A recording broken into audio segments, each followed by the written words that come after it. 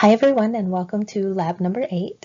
Today's experiment is going to focus on ligation and insertional inactivation, which all sounds very fancy and complex, but I believe it will be rather simple for you to understand because you're already experts in the previous lab, which dealt with a similar plasmid and a similar background concept, and today's experiment relies a lot on transformation as well. So, your baseline information that you already have, your foundation, is really going to help you a lot through today's lesson. Now, when we talk about today's lab, today's experiment, you're basically going to end up engineering recombinant DNA. And I want you to be very comfortable whenever you hear the term recombinant DNA. That's simply a fancy way of saying basically combined DNA. DNA that has parts from more than one organism. Now, I'm not saying, more than one species. It doesn't have to be two different species. It's just two different organisms, two different pieces of DNA that have been put together. Sometimes, yes, it is from more than one species. Sometimes it's just from, for instance, two different E. coli, for a basic example. Now, whenever you're dealing with making recombinant DNA, we call that molecular cloning. Now, a lot of students get confused because when you think of cloning, you think of sci-fi movies or Dolly the sheep. But molecular cloning doesn't necessarily just mean making a copy of an organism. Molecular cloning is actually the process in which we end up copying or cloning and manipulating DNA, okay, and making recombinant molecules of DNA. Now, whenever you're going to do molecular cloning or create recombinant DNA, I want you to think of 4 main steps. There's restriction, ligation, transformation, and detection. And half of these steps you're already experts at, right? The last 2. But we first start off with restriction. Restriction is basically cutting of the DNA. So you see here in this figure, you start off with a plasmid and you cut it open, okay? Now in this visual, they cut it twice, but a lot of times we just cut it once to open it up, okay? You also have a gene of interest, which is taken from another genome. So you have the plasmid full of genes, and then you have a gene of interest from a separate genome, but it's been cut with the same restriction enzyme as you cut your plasmid. So now you can easily ligate that gene of interest, meaning glue it into your plasmid that you cut open. Okay, we're going to go through these steps in more detail throughout today's lesson, but this is just the general idea. You cut your plasmid, you cut a gene of interest from a different organism, okay, from a separate genome. Okay, you cut that with the same enzyme and you glue them together. Then you take that plasmid, that recombinant DNA molecule, recombinant because it's a mixture of 2 different pieces of DNA, the plasmid and the gene of interest, and then you transform or perform transformation. And as you already know, the purpose of transformation is to get that new DNA into a bacterial cell, which can then be cultured so that the bacteria replicates and makes a lot of copies of that DNA, that recombinant DNA. And then the last step is detection, which in last week's lesson, we used the antibiotic resistance detection as well as the color change, those blue colonies. Okay, so make sure you're comfortable with understanding what we mean by recombinant DNA. So for instance, this here, this piece of plasmid with a gene of interest in it is now recombinant DNA. And make sure you're clear about the 4 steps of molecular cloning: restriction, ligation, transformation, and detection.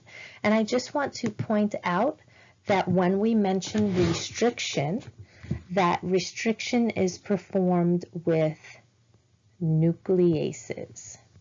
Okay, you're going to see that term again later. Nucleases are simply enzymes that cut nucleic acids. Okay, so nucleases cut DNA in the case of our experiments. Okay, so make sure to circle, star, highlight that term.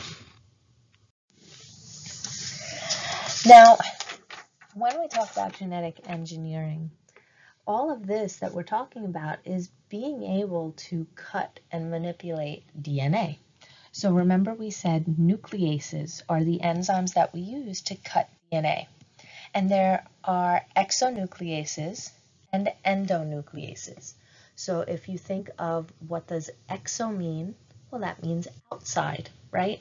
So exonucleases will cut at the end of a sequence, okay? Whereas endonucleases will cut in the center, okay, within the sequence. So now, with these exo and endonucleases, keep in mind earlier I said that each of these nucleases will recognize a particular sequence, which is usually a palindromic sequence, and it will only cut at that particular sequence. And each enzyme will have a different sequence a lot of times. And like I said, if that sequence is only once in the DNA, then that enzyme will only cut once. If it's 5 times in that DNA, the enzyme will cut every single time it sees that sequence. Now, there are 2 terms I want you to know the difference between. So circle, star, highlight these because these are 2 of my favorite words in the English language. We have isoschismers and we have neoschismers. And both of these are terms for nucleases, but how they differ, okay? The trick that I use to remember which is which, I think of neoschismers first, because whenever you hear neo means new, okay? So new means that neoschismers are 2 enzymes that will recognize the same sequence of DNA, but will cut at different spots. Okay, so they recognize the same palindrome, but will cut at different spots. For instance, one may cut here, so look over here, one may cut the sequence after the G, whereas the other enzyme, the neoschismer of that first one, will cut after the A or after that A. So they both recognize the same sequence, GAATTC, but they cut at 2 different places. Okay? Now, isoschismers, on the other hand, it's a little confusing when I say this. They recognize the same sequence and cut at the same spot. So isoschismers would both recognize GAATTC, and they would both cut after the G. Okay? That would be isoschismers. Now you may ask, well, if they're both recognizing the same sequence and they're both cutting at the same spot, why did they have 2 different names, such as enzyme A and enzyme B? That makes no sense. Well, it makes sense in that they were extracted from different organisms. So let's say you found enzyme A out here on the, soil surface, and you found enzyme B out in an organism in the ocean. Well, yes, they do the same thing, but you name them different things because they're found in different places. And it's so important to know isoschismer and neoschismer because, for instance, if you're ever in, medical usage or research field, you run out of a particular enzyme. Well, if you know the isoschismer or the neoschismer, you may have access to it, right? Without having to delay your work or run out and order something new. Okay, so make sure you know the difference between isoschismer and neoschismer. If you're having trouble, just contact me on Remind and I will give you examples. Again, I will draw them out if you would like. The other point that I want to make about nucleases is that they'll cut the DNA either leaving a sticky end or a blunt end. And you can see that in this top figure here. So if an enzyme cuts straight down and there's no overhang, as you can see here, that's a blunt end. Whereas if it cuts like this, cuts after that G, cuts after that G, well, now you have that little bit of overhang when they separate. And those are considered sticky ends because think about it. This T is all by itself now, and it's going to want to find an A, okay, to stick to. So that's why they're sticky, because they like to grab a hold of other single strands. And sticky ends tend to work the best for research because, think about it, it's sticky, it wants to bind.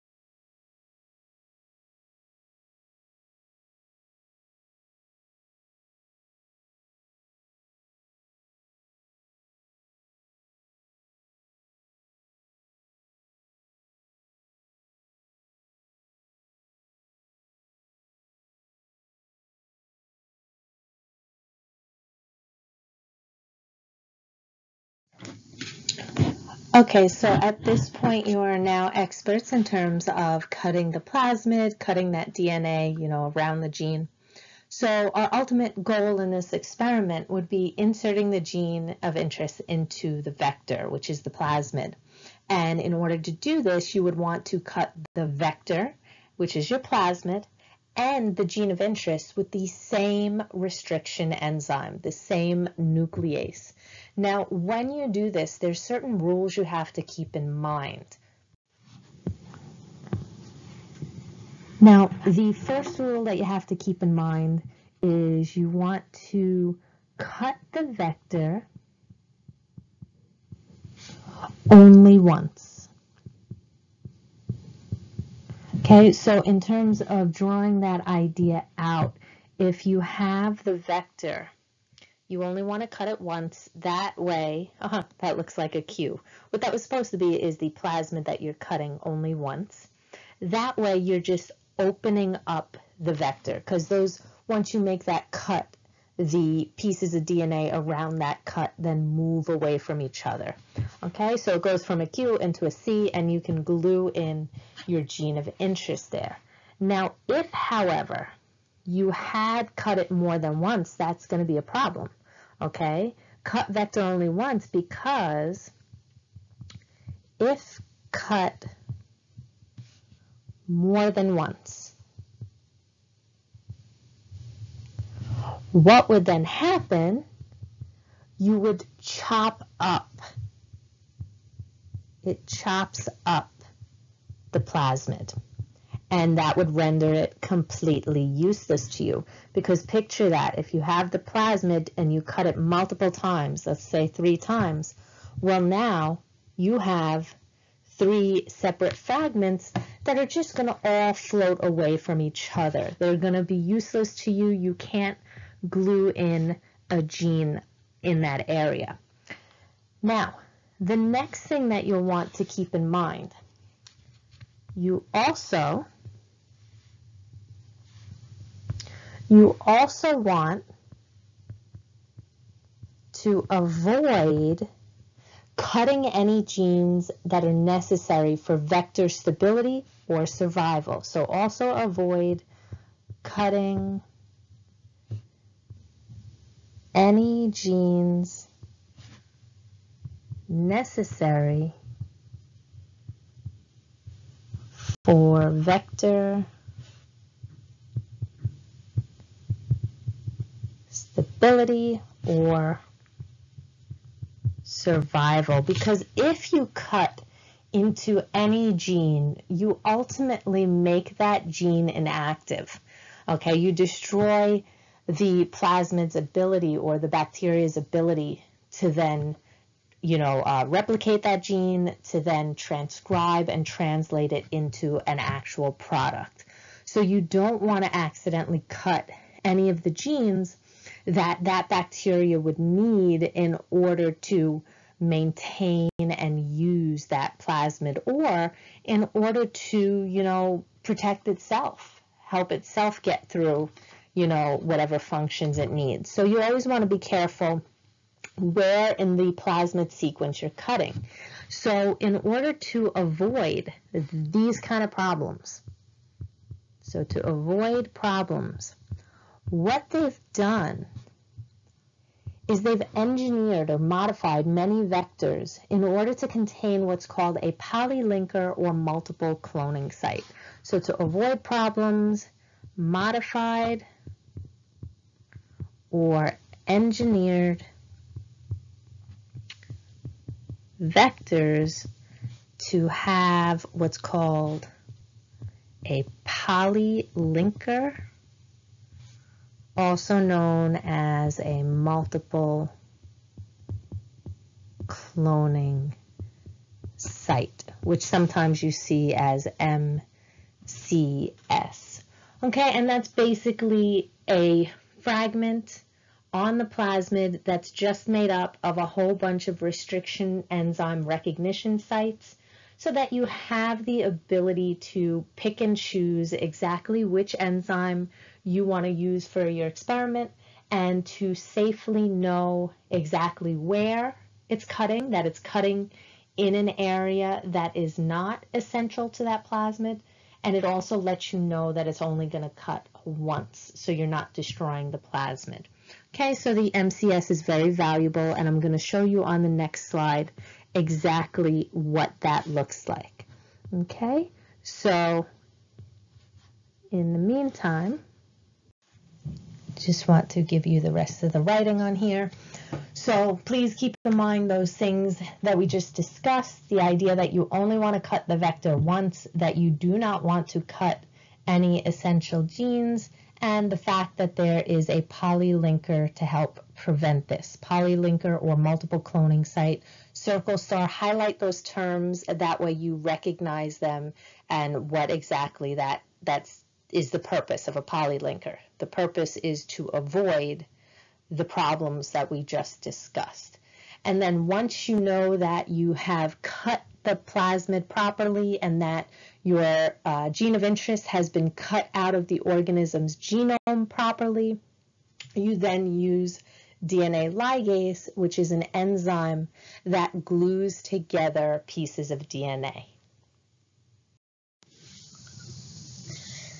This slide here is to show you what I meant by the polylinker and by the process that we just talked about. Okay, so it helps you visualize. Now, keep in mind, not all plasmids will have that insert or the polylinker, and ligation is not always perfect. Okay, when you do this process, not every vector is going to get cut open.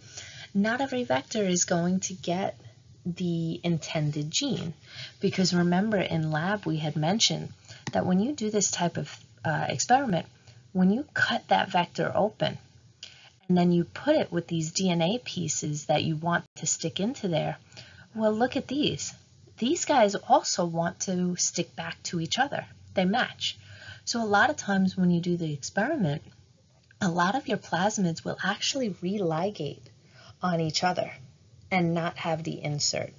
So basically you need to make sure that there are ways for you to detect which plasmid successfully got cut open and actually took in the gene of interest, okay, which you see here with the plasmid and the gene of interest, rather than just sticking to themselves.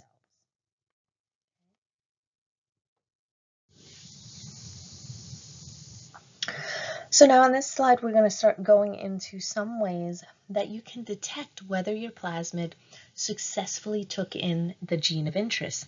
Now keep in mind, this is different from the selectable markers we talked about earlier. Things like color detection and antibiotic resistance, that was just to show if your plasmid has made it into the bacteria. And that doesn't tell you whether or not your gene made it into the plasmid. Because remember, some of the plasmids will just stick to themselves, okay, rather than taking in the gene. So to try and determine whether your plasmid has successfully taken in the gene, you can do a few things. One thing that you can do is you can isolate from the bacteria, pull out the plasmid DNA, and you cut it with the same enzymes that you used in cloning. And think about it.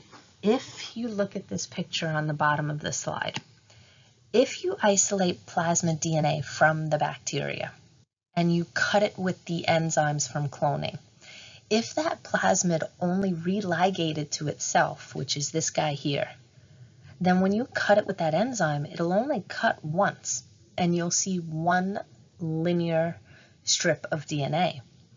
If, however, it took in the insert successfully, when you now cut it with the enzyme, look, that's 2 cut sites, right?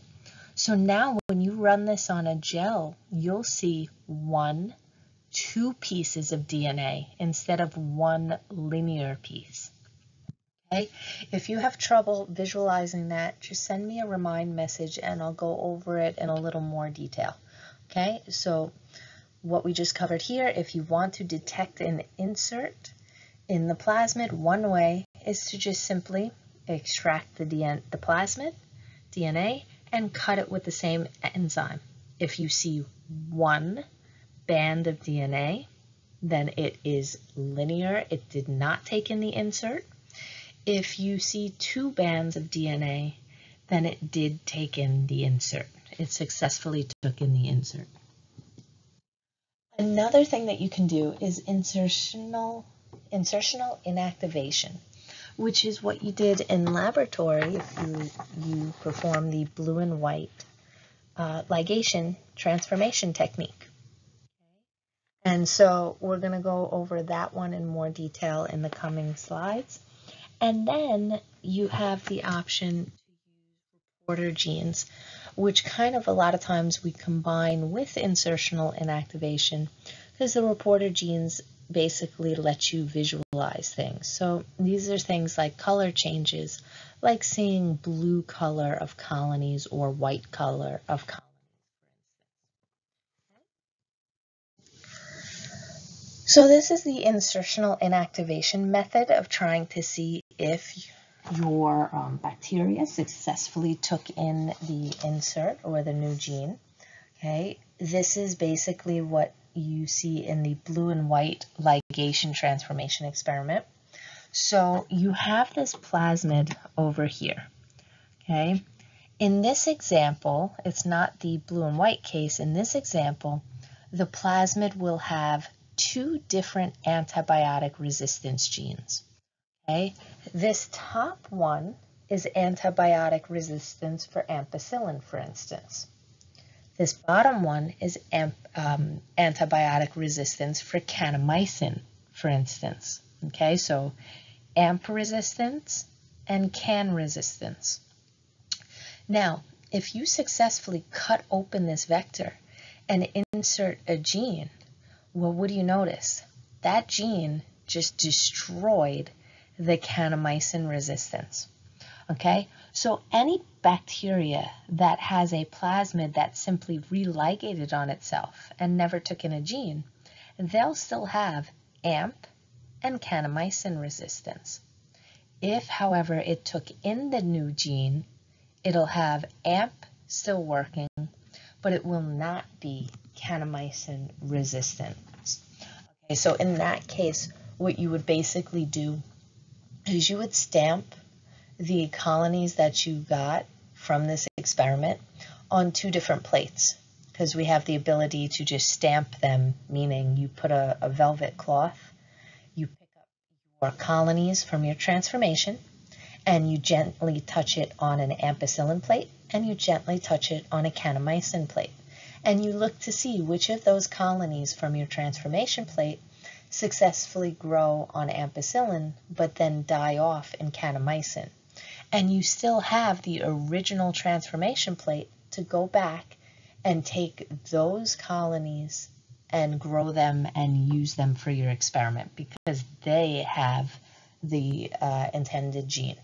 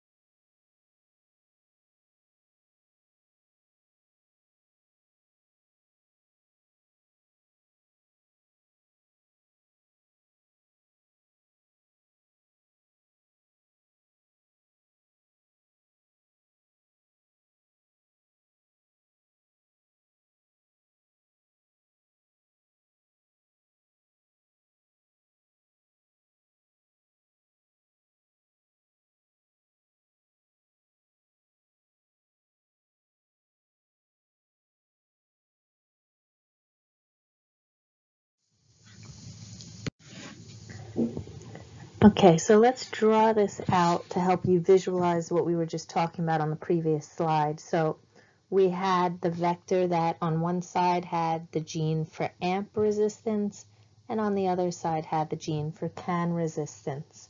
Okay, and then in insertional inactivation, your gene of interest would be pasted in directly in the middle of the kanamycin resistance. So you would put the gene of interest, which then disrupts the kanamycin. So you can kind of draw out for yourself that you would have broken CAN and broken kanamycin. So the way that you would kind of identify which of the colonies successfully took in the gene of interest is basically kind of counterintuitive to what you usually do. So if the bacteria took in the plasmid, well then you have your original transformation plate, and let's just draw some potential colonies. So I'll put colony, these are all bacterial colonies. Okay, so this is your original transformation plate. Okay, so you know the exact location of your different colonies. And then what you would do is you would stamp those colonies using the velvet technique that I mentioned, or various other ones that now exist. You would stamp a copy of that onto LB amp. So this is an ampicillin containing plate and LB kanamycin plate. And you'll see which colonies grow.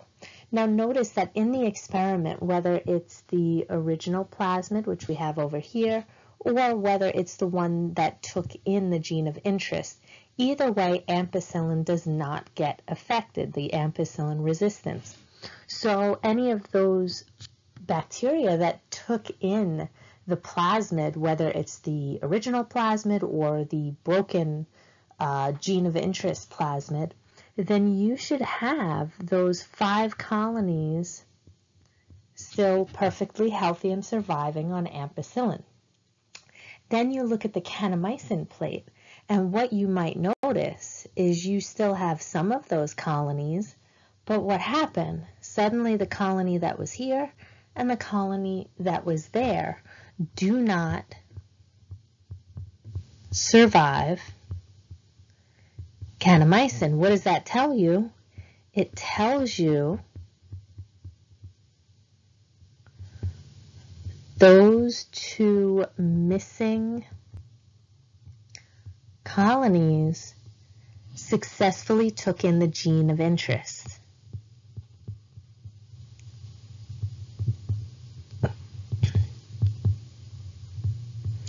And so, like I said before, you know, it's counterintuitive. You're like, well, but they're not there. They died. What good are they? Those were just copies. What you then do is you go to your original plate, and I'll circle it in a different color. You would grab this colony and you would grab that colony, and you would take a loop, touch it to each, you know, to one of those colonies and grow it into a culture. And now you know that that culture has your gene of interest. Okay, if any of this is unclear to you, just send me a message in Remind app and I will go further into detail. Okay, so now let's get into the specifics of our particular experiment, which we call the blue and white insertional inactivation transformation. I know it's a mouthful, but like I said, now that you understand transformation from last week and you understand, for instance, the production of blue colonies in bacteria, it'll kind of be a little easier to understand this lesson. Now, the first thing I want to mention is that we are using a different vector from our previous transformation. Our current vector is called PUC8. So that's PUC8. It is 2,700 base pairs in size, and it is a multi-copy plasmid. It's important to know these types of things when you're going into an experiment, because first of all, knowing that it's 2,700 base pairs is important for when you try to visualize your plasmid on gel electrophoresis. Okay. That basically means that you'll be able to know exactly where to find it on the gel, and you'll be able to know whether or not, you know, for instance, when you mini prep it, when you do ligation experiments with it, you'll be able to really keep track of that plasmid. It's also important to know that it is multi-copy, because what multi-copy means is this plasmid will be able to replicate itself multiple times within the bacteria, and it won't have to wait for the bacteria to, you know, do the usual replication of DNA right before mitosis. Okay, we describe it as not replicating in step with the bacteria. So some plasmids, if they replicate in step with the bacteria, it means you only get one copy of the plasmid in the bacteria at a time, because then it will double the plasmid when the bacteria is going to be splitting or undergoing cell division, and each bacteria would only get one copy of the plasmid. With multi-copy plasmid, it could just make a whole bunch of copies of that same plasmid in the single bacterial cell, which is great for your experiments because it means you get extra product. Again, like I said previously, it lets you use the bacteria as a factory. It's also important to note that PUC8 has a single recognition site for EcoR1 endonuclease. So EcoR1 is simply the name of a particular nuclease. Okay, as you see in the figure here, this is the sequence that it cuts at, that AATT sequence. And it's important to know that your plasmid has a single recognition site for EcoR1, because that means that you will be able to cut open the plasmid, like we showed in the previous slides, without chopping it up. So it's very valuable for a ligation experiment.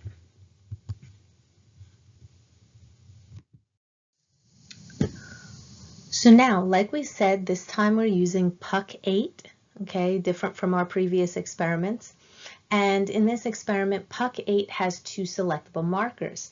Now, don't get mixed up, because these selectable markers may sort of look similar to the ones you've seen before. Okay, so first off, it has the selectable marker for beta-lactamase, which you already know. What does that do? That gives antibiotic resistance. Specifically, which one? Penicillin and ampicillin family of antibiotics. So in our experiments, you look for AMP resistance. meaning that bacteria with PUC8 in them can survive ampicillin, meaning plates that are labeled LB-AMP or LB-AMP-XGAL. Now, the other gene may look sort of familiar, but it's a little bit different, okay? The second selectable marker of PUC8 is the alpha part of the LAC-Z gene, okay? And LAC-Z, which you've seen previously, we didn't call it LAC-Z, we simply said the gene for beta-galactosidase, which is LAC-Z. But now, instead of having the whole gene for beta-galactosidase, this plasmid only contains the alpha part. And in order to have functional beta-galactosidase, a bacteria needs the alpha part plus the omega part. Okay, so it's basically pictured as two halves of the enzyme that then interact together to fully work. Okay, so you need the alpha part and the omega part to successfully work. So that will be important when I draw out exactly how we use the selectable marker in the next slide.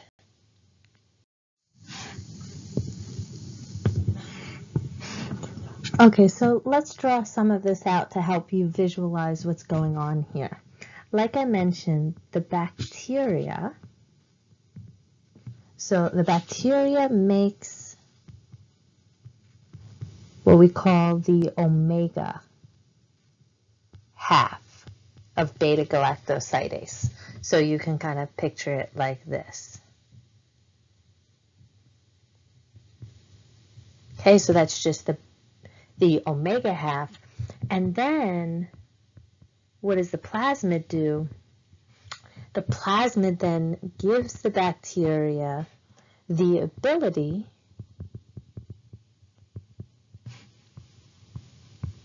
to make the alpha half of the enzyme.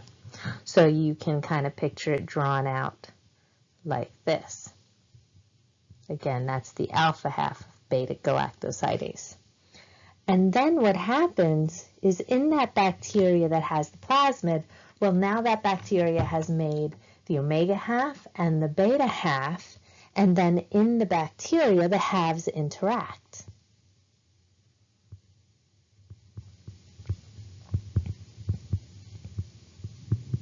Which you can visualize like this, as if they're little puzzle pieces.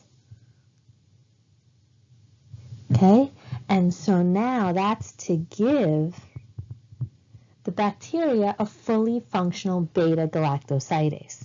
So to give fully functional beta-galactosidase. And now, as you know, you can tell when there's fully functional beta-galactosidase because that's when you see the blue colonies that you saw in your transformation in the previous labs that we did. So blue colonies on any of the XGAL containing plates.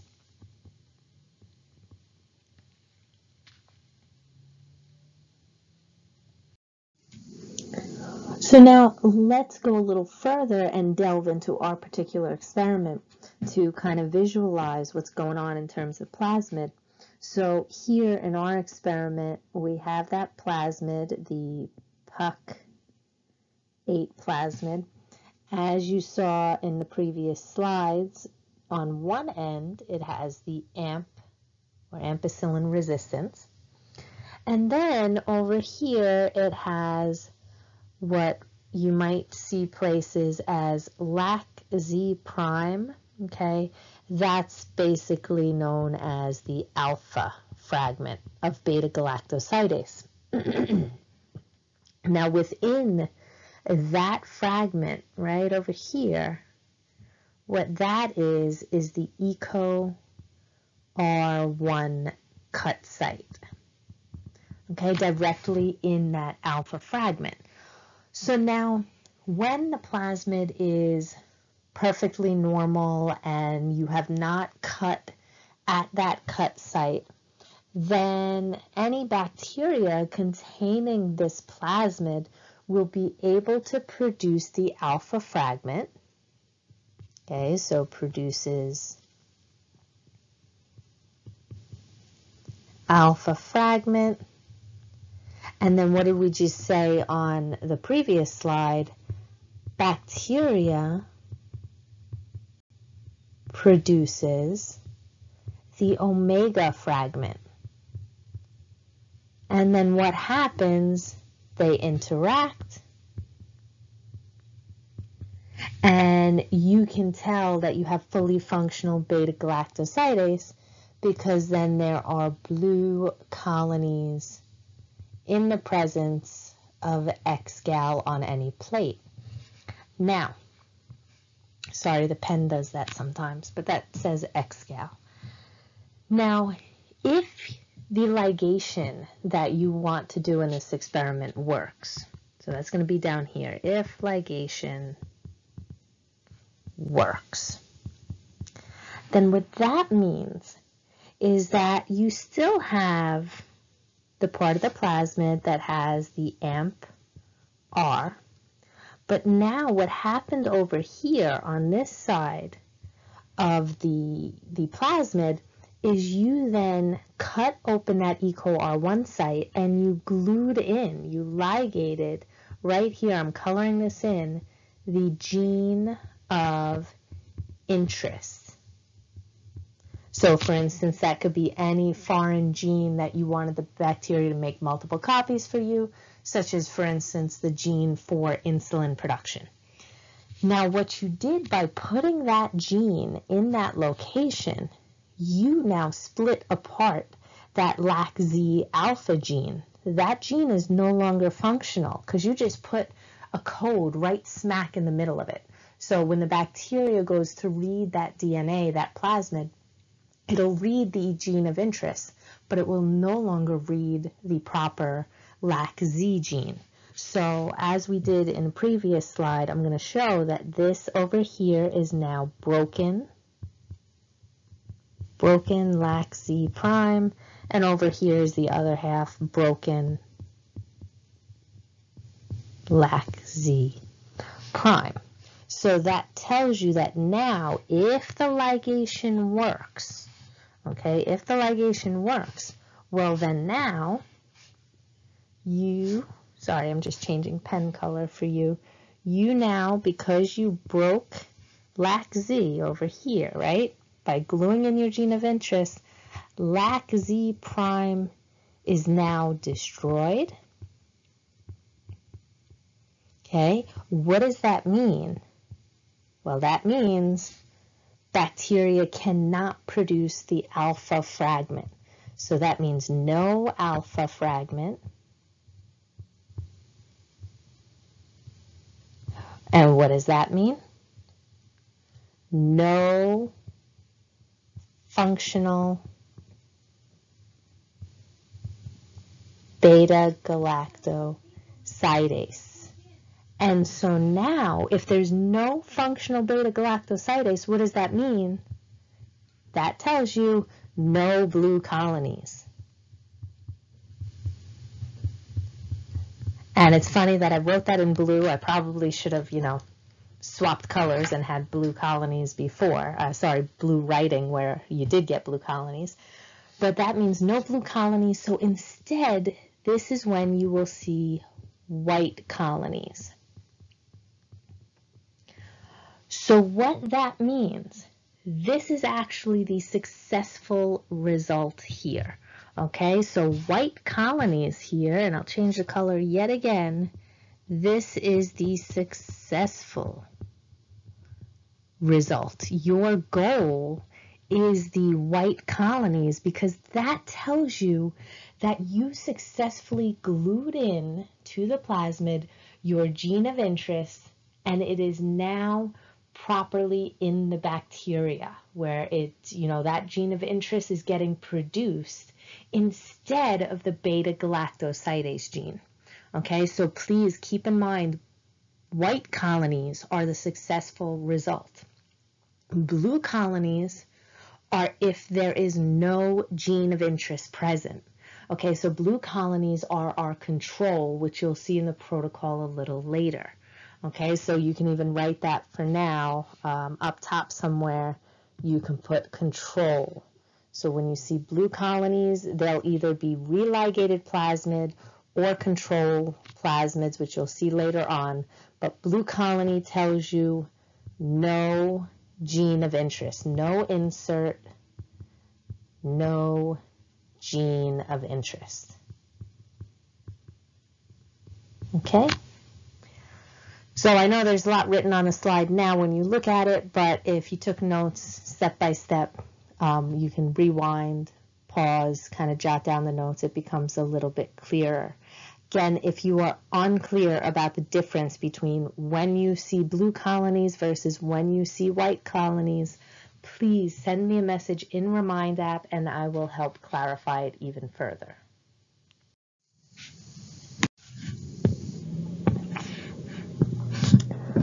So now let's go over what exactly ligation is in our experiment, because we keep mentioning the term, so I want to make sure you're comfortable with what is actually happening in our experiment that we're discussing all throughout this lab lesson.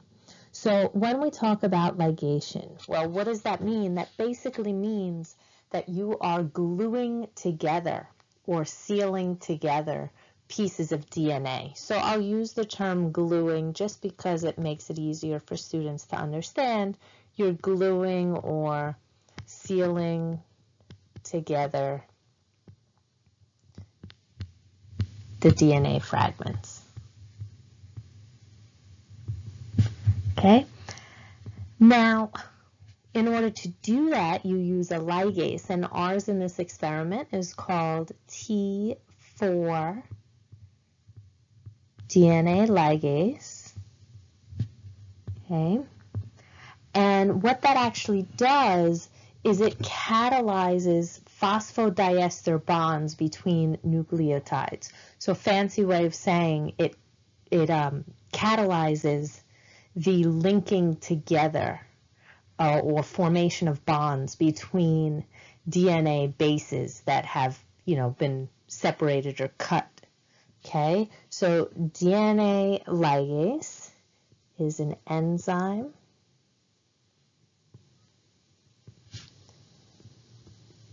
that catalyzes, I'm going to use the fancy word, but you don't have to memorize that word, phosphodiester bonds.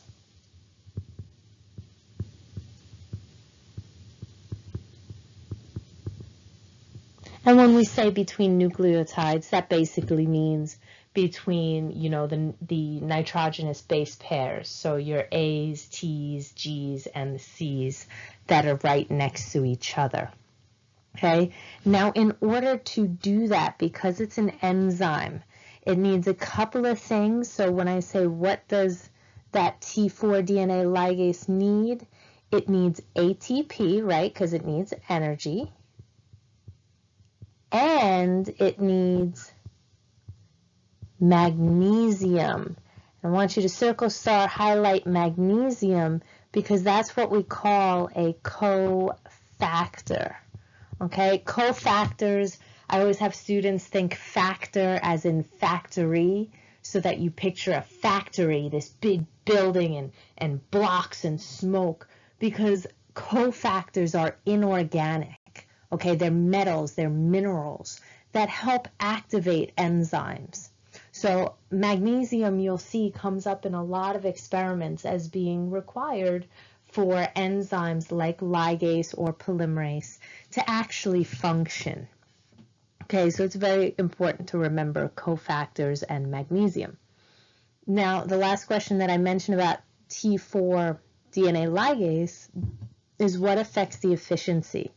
And what affects the efficiency is the concentration. So let me clear everything so you can see this a little better when I answer that question It's the concentration of the vector, so meaning how much plasmid you put into that sample, and the concentration of the insert, meaning how much, how high of a DNA concentration, how much of that gene of interest do you put into the sample. So what affects the efficiency is concentration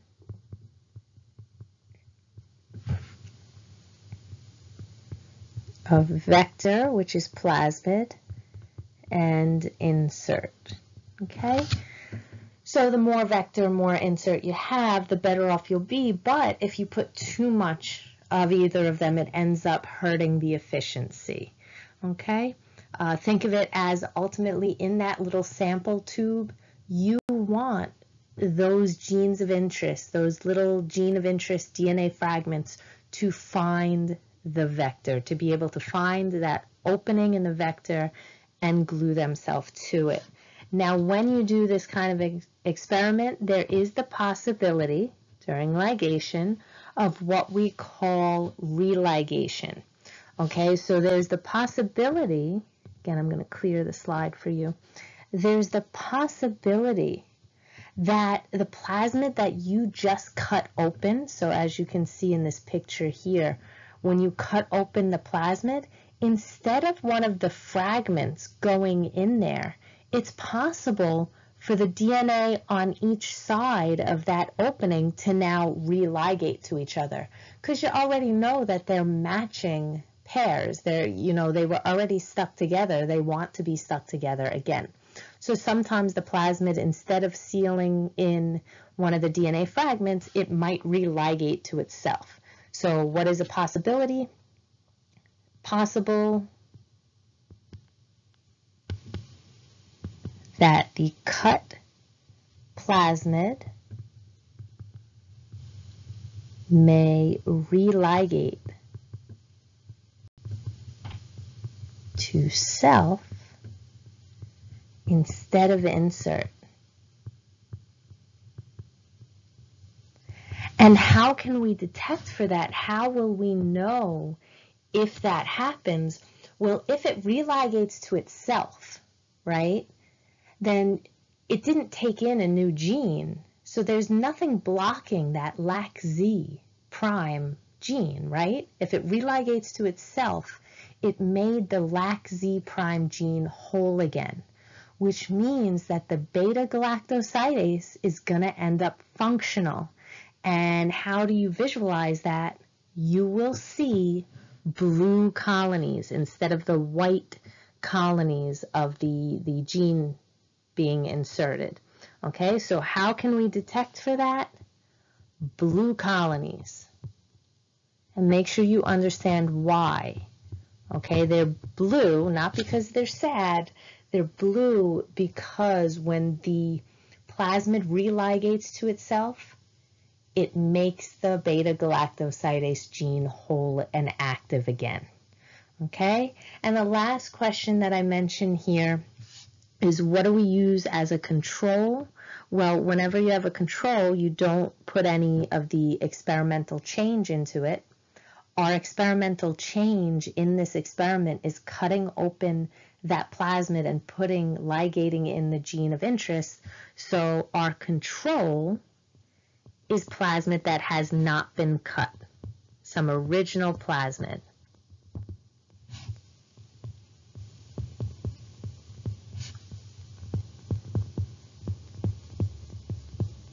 Okay, and you see that, so I'll give you a second to write that down, some plasmid that has not been cut. Then I'm going to erase the ink so that you can see on the slide this control here. This is plasmid that was never cut. Okay, so the multiple cloning site is still there. The LAC-Z has never been cut. So what do you see in the end? You expect blue colonies. Okay, so control, you expect only blue colonies. And remember, again, just like in the transformation we did, you'll only see blue colonies when the plate has XGAL. Okay, so remind yourself on X-gal plates. If there's no X-gal, you're not going to see any blue. Then this side of the picture represents the experimental group. Okay, experimental group. And with the experimental group, you have cut open the plasmid, and you're trying to ligate in the DNA fragments, which are the gene of interest. So for instance, maybe insulin gene you're trying to put in. Okay? Now, like we said, what can happen is either the vector can take in that gene of interest, which is now interrupted. It interrupts beta-galactosidase, so I'll just write beta-gal, or it religated on itself. So beta-gal is fine. Okay? So if the gene of interest properly ligated, then what do you see? You see white colonies on the plate, and any of the religated will give blue colonies. So the experimental group, what you actually end up expecting to see is you expect blue and white colonies on the same plate. The blue ones are religated. Okay, blue are the religated plasmids, and the white are the successful ligations. The gene of interest is present. Okay, so again, just because it got a little messy, I'll write one more time to remind you that white colonies, gene of interest, successfully ligated into that plasmid. Blue colonies are the plasmids that religated self.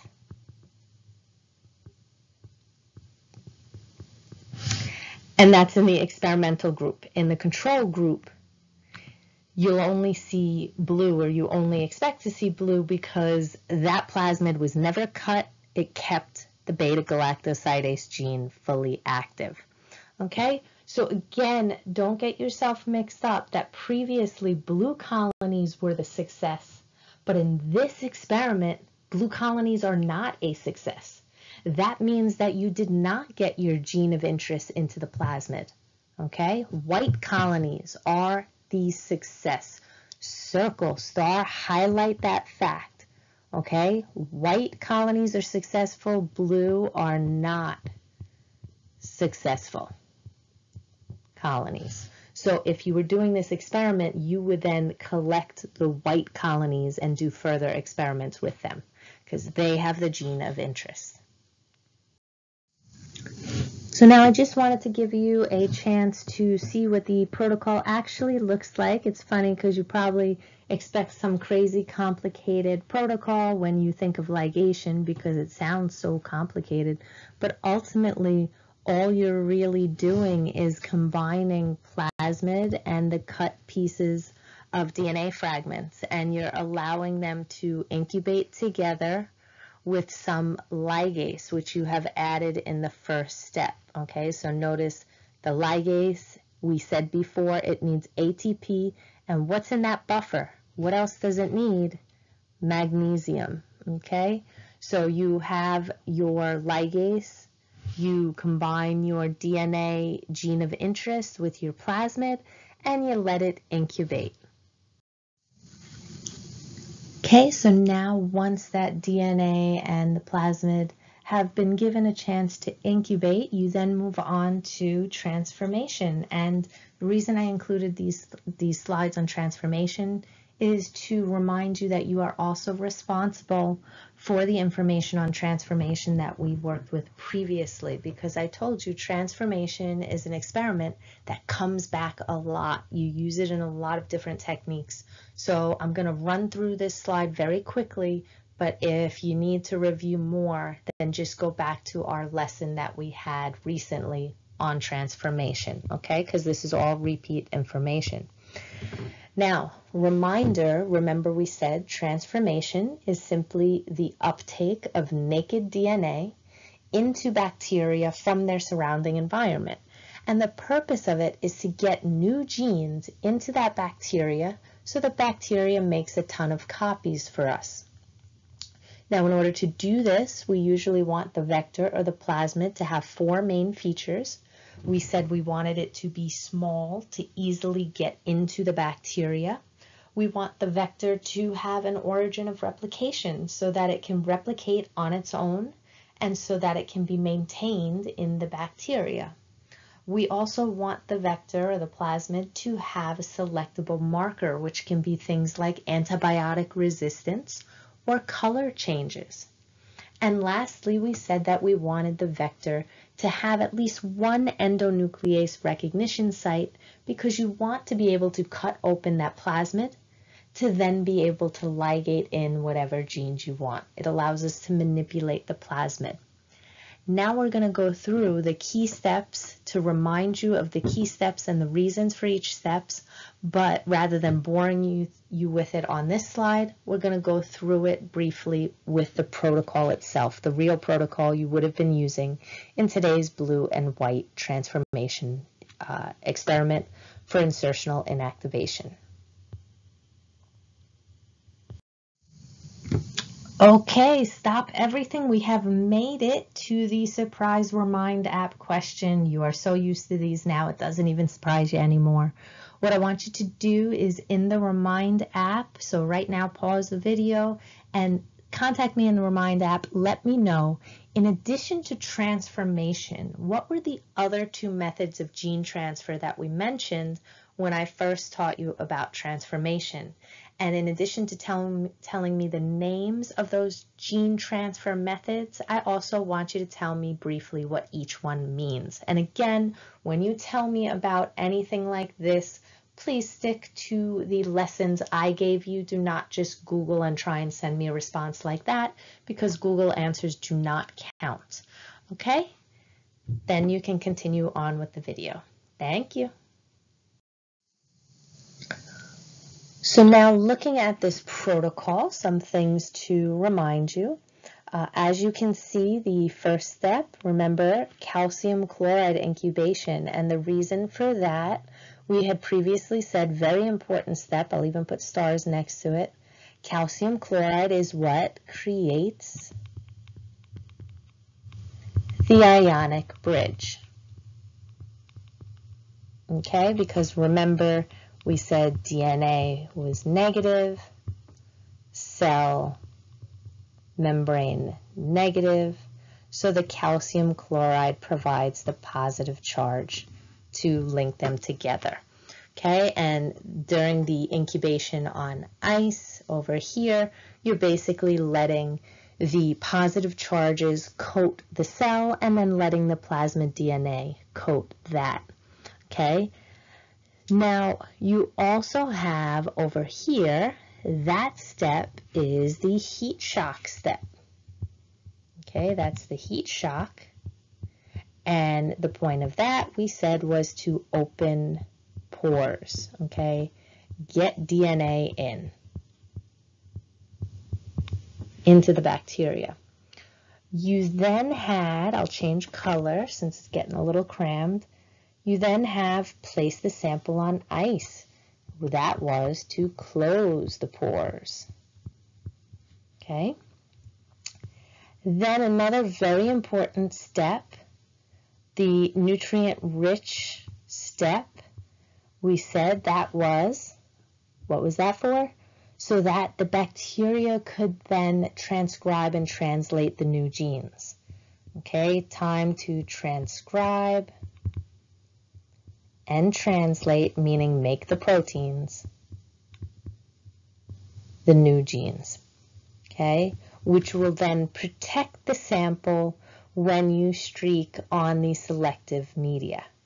Okay, and when you look at this protocol, again, remind yourself what you expect to see on the ligation plate. So the ligation plate, you expect to see blue and white. And on the control, you expect to only see blue. Okay, and remind yourself that the white colonies are the ones you're looking for. Those are your successful colonies. That shows not only did the bacteria take in the plasmid, which you know based on seeing ampicillin resistance, but it also has the gene of interest. Okay, and the reason it's white, why is that? Because the gene of interest stuck itself right smack in the middle of the beta-galactosidase gene. Okay? Again, if you have any questions, you're unsure of any of this, please let me know in the Remind app. So once you have done all of that, you now understand the background, you understand the protocol. Now you would have hopefully gotten your results. As these results, I'm not going to go over them because that'll be your job in the post lab. But this plate here, this is plate A, and notice any of these circles that you're seeing. These are colonies. Look to see what color they are, how they differ from each other, and then look at plate B and notice what results you see on here. If you are uncertain of what you are seeing, as I ask the questions in the post lab, please make sure to contact me, because being able to analyze these results, tell me what they mean, why they look this way, whether it's a success, what colonies you would actually use in the next steps, being able to answer these things is very important. Okay, research, science, it's not just about being able to follow a protocol, it's being able to understand what the protocol means and what the results mean. Okay? That is it for today. As always, please contact me in the Remind app with any questions you may have. If you want me to help you review any information or to go through any kind of practice, just let me know. I'm always here to help. Thank you and have a great day.